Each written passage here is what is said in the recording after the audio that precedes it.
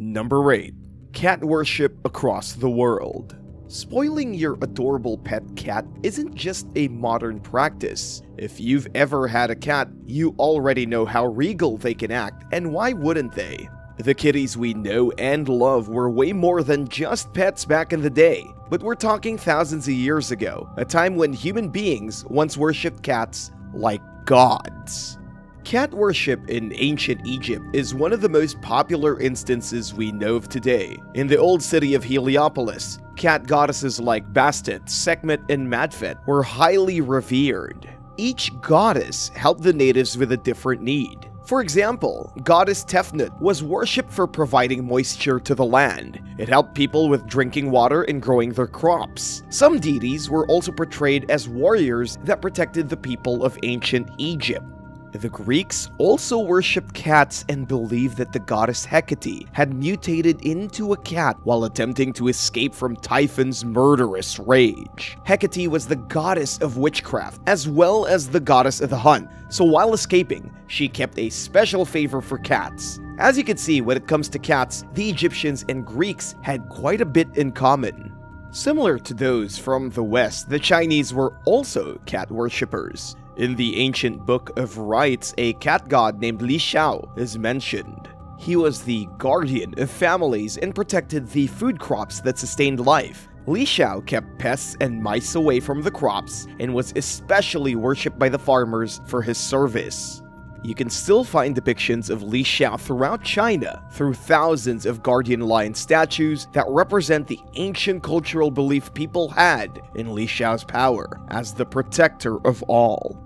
While the cat god did his thing in China, there was Ovinik in the Polish land. Ovinik was seen as the guardian of barns and domesticated animals. Ovinik was offered several gifts and offerings to keep him from burning down crops he was asked to protect.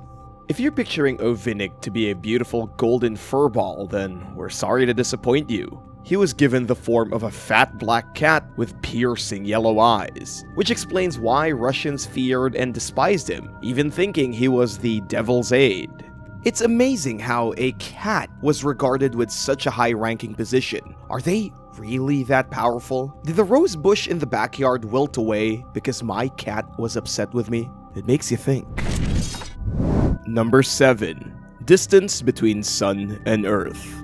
The distance between the Sun and Earth is a complex calculation that only brilliant mathematicians can calculate. After all, you can't just pull out a measuring tape and mark the distance, right? So how was it possible for ancient civilizations to do it? Not just one, but communities across the globe made several claims and calculations with regards to celestial bodies and their positions. Some of these also coincide with real figures. They may not have been completely accurate, but without any technical help, computers, or even calculators that we have today, the feat they achieved was pretty impressive. If it wasn't for the internet, we'd have to heavily depend on our school texts for this kind of info. So let's get into the who's and what's of ancient astrophysics. People in ancient Greece were among the first to try and build a model of the cosmos. Their tool of choice? The naked eye. They thought the moon could be larger since it appeared so much closer. The sun looked to be of the same size, but was brighter. So smart as they were quick to conclude that maybe the sun was larger, but much farther away. With the invention of geometry, what were once vague descriptions started turning into precise measurements. In the 2nd century BCE, astronomer Hipparchus established the use of a method known as parallax. He observed the moon from 2 different cities and used geometry and parallax to compute the distance to the moon. With that out of the way, another astronomer named Aristarchus tried his luck at determining the Earth's distance from the sun. His answer was off by a few thousand increments. Much later, in the 15th century, the accurate distance was found written in a Hindu text called Hanuman Chalisa. Authored by Goswami Tulsidas, the text mentions the exact value of the distance, but it was mentioned 2 centuries before modern scientists calculated it. Also, Rig Veda, which is one of the most revered texts dating back to 1500 to 1000 BCE, not only gives details of the distance between the sun and the earth, but also the diameter of the sun and the moon, and several details of the planets and the solar system as a whole. Most calculations coincide with the accurate figures that we know today. Considering we are talking about quantifiable measures, it's simply unbelievable how some of the calculations made thousands of years ago line up with modern knowledge. Number 6. Early flying machines. We all know the Wright brothers flew the first plane, but were they the first to design one? Apparently not. Flying machines, airplanes, aircraft, whatever you call it, have been mentioned in ancient relics and on cave inscriptions time and again. They might not be the same as the ones we use today, but according to this evidence, those machines could fly.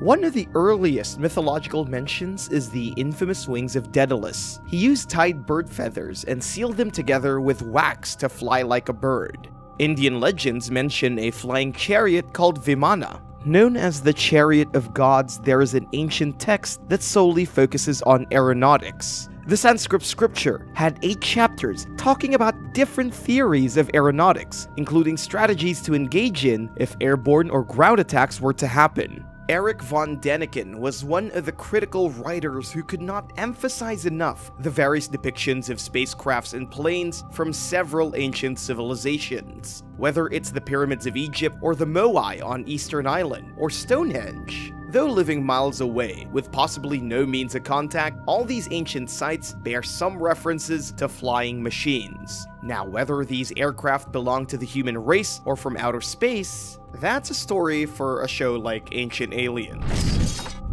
Number 5. Curse of Hope Diamond. When you think of cursed objects, a blue diamond doesn't really come to mind, does it? However, the Hope Diamond has time after time brought strange occurrences and events to those who own it. Curse or coincidence? You decide. Worth over $250 million, this blue-hued diamond allegedly holds a sinister curse. According to legend, it was stolen from a Hindu temple in India by a priest. He was later caught and subjected to a slow and painful death. After his death, the diamond found a new owner and was handed to a French merchant. The merchant's fate wasn't very lucky either. Soon after getting the diamond, he was mauled to death by a pack of ferocious dogs. Before his death, he sold the jewel to King Louis XIV. The diamond stayed in the king's family right until the French Revolution. If you remember your history lessons from school, you'll know that during the Revolution, King Louis XVI and Marie Antoinette were publicly beheaded.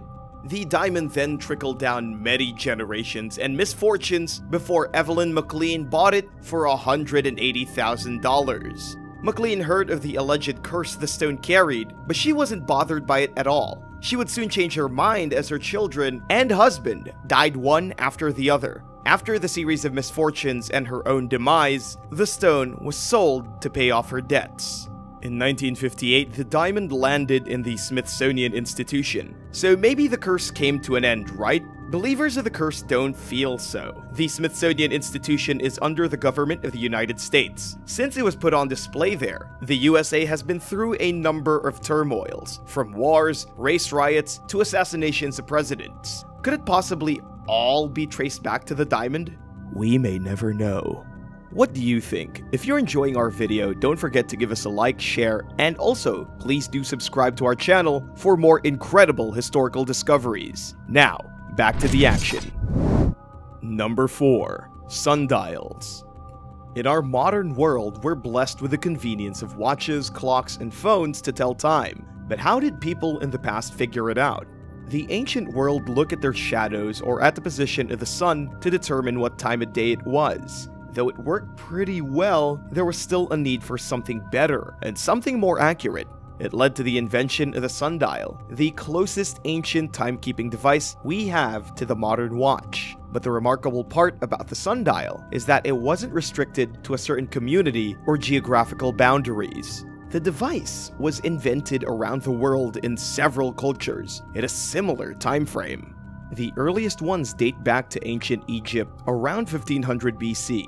Around the same time, many sundials were discovered in the territory of modern Russia. The device has also been mentioned in the Old Testament as the Dial of Ahaz. In Isaiah chapter 38 verse 8, it was likely of Babylonian or Egyptian design. In the East, the story isn't any different. Sundials also existed in China, but there aren't many historical records to describe how it came into existence. They were invented in ancient China in 800 BCE and eventually transformed into water clocks by 100 AD. The Greeks also developed many forms of the sundial. They had initially derived it from the Babylonian style, but thanks to their geometrical advancements, they were able to make it even better. Astronomer Theodosius of Bithynia had allegedly invented a sundial that could be used anywhere in the world. Considering all these ancient civilizations came up with the idea around the same time, that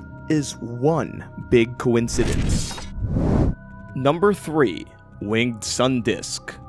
Ancient symbols weren't just sketches or drawings, they held deep meaning and religious significance. Each culture and community had its own style of making those symbols, so it's truly surprising to see the same objects popping up in different centuries and geographical locations. The winged sun disk has been a common symbol in many cultures from the ancient world. It is one of the oldest symbols related to the sun and religion. You can find different variations of the sun disk across many communities, like the Sumerians, the Hittites, and the Assyrians. It is said to have signified omnipresence and was largely associated with the divine. The disk was also used to symbolize royalty and power in Egypt, Persia, Anatolia, and Mesopotamia. In the most common renditions in Egypt, it was depicted as a solar globe being carried on the wings of a hawk, the god Horus, along with the horns of god Amun. The winged sun disk was one of the main symbols for the main god of heaven, who was worshipped under many names in ancient Egypt. The symbol can be found carved over doorways on many temples and also Egyptian tombs. In Asia, Mesopotamia, and the Levant, the symbol appeared around the time of 2000 BC. It was considered a symbol of royalty by Assyrian rulers. The same symbol can be seen on Hebrew seals from the reign of Judah. During the times of Zoroastrian Persia, the winged sun disk was called the Farahar, which meant visual aspect of Ahura Mazda. Ahura Mazda was the supreme god in the Zoroastrianism faith. In some versions, the symbol was found to have the Egyptian symbol for the key of life on either side. Number 2. The Curse of Tutankhamun. In 1992, Howard Carter, a British archaeologist, discovered the final resting place of Pharaoh Tutankhamun, or better known as King Tut. The 18-year-old pharaoh took his last breath around 1323 BC and was buried in the Valley of the Kings. Most tombs at the site had been looted and plundered, but this one was different. The tomb that Carter found was completely untouched. Carter's project was financed by the 5th Earl of Carnarvon. What lay in the tomb changed his life forever. The team found the pharaoh's mummified body, along with paintings and religious objects. This huge discovery sent the entire world into a state of frenzy, and soon stories of curses started trickling in. There was no actual curse inscribed on the tomb, but the rumors were enough to send shockwaves. Things took an unfortunate turn when the Earl of Carnarvon died a few years after the discovery was made. Was it the curse or just a coincidence? But this was not the only consequence of opening the tomb. It was only the beginning. A series of misfortunes began soon after. The alleged curse victimized the Prince of Egypt, Ali Kamel Fahmy Bey, who was shot in 1923 by his wife. Next, it was game over for Sir Archibald Douglas Reed, whose death in 1924 was also shrouded in mystery. He had apparently taken the X-ray of the mummy. This was soon followed by the assassination of the Governor-General of Sudan, Sir Lee Stack, in 1924 in Cairo. If you thought this was the end of it, you're wrong. Another member of Carter's team, Arthur Mace, died of suspicious arsenic poisoning in 1928. Carter's secretary also fell victim to the alleged curse. He was strangled in his bed in 1929. Carter's father, the very next year, committed suicide. Carter, however, dismissed the idea of the curse till his last breath. He died in 1939 of Hodgkin's disease. So, what do you think? Was Carter oblivious to the fact that he and the people around him might have been cursed to death? Do you believe in the mystery surrounding the curse and the mummy? Let us know in the comments below. Number 1. Sphinx. The Great Sphinx of Giza is one of the most marvelous and recognizable wonders of the world. The 4,500-year-old giant statue draws in thousands of tourists each year. Located near the Great Pyramid of Giza in Egypt, this 240 feet long and 66 feet tall Sphinx is touted as one of the largest monuments in the world. The image of a Sphinx is instantly associated with ancient Egyptian culture, but its origins might not be so simple. The ginormous monument might be the greatest example the world has seen of a Sphinx, but is it the only one of its kind? Apparently not.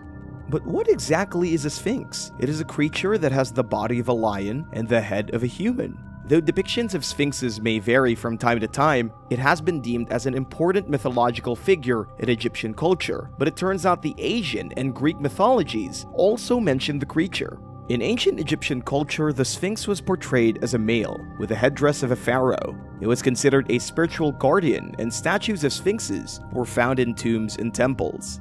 The Sphinx Alley in Luxor, for example, is a large avenue that connects the temples of Kamak and Luxor. The alley is lined with Sphinx statues. References of the Sphinx in Asia and Greece have been found dating back to the 15th and 16th centuries. In comparison to the Egyptian structures, the Asian Sphinx was usually depicted as a female and had eagle wings. The creature sat on its haunches with a paw raised in the air. Similar to Asian lore, in ancient Greek traditions, the Sphinx is said to have wings. It also had the tail of a serpent. According to legends, the creature would swallow all the travelers who were not able to answer a riddle. That's it for today, guys. Which of these coincidences took you by surprise? Did you know about any of them already? Have you heard of any others? Let us know in the comments below. Also, don't forget to hit the bell icon so you're notified of our next video. Till then, bye. See you next time.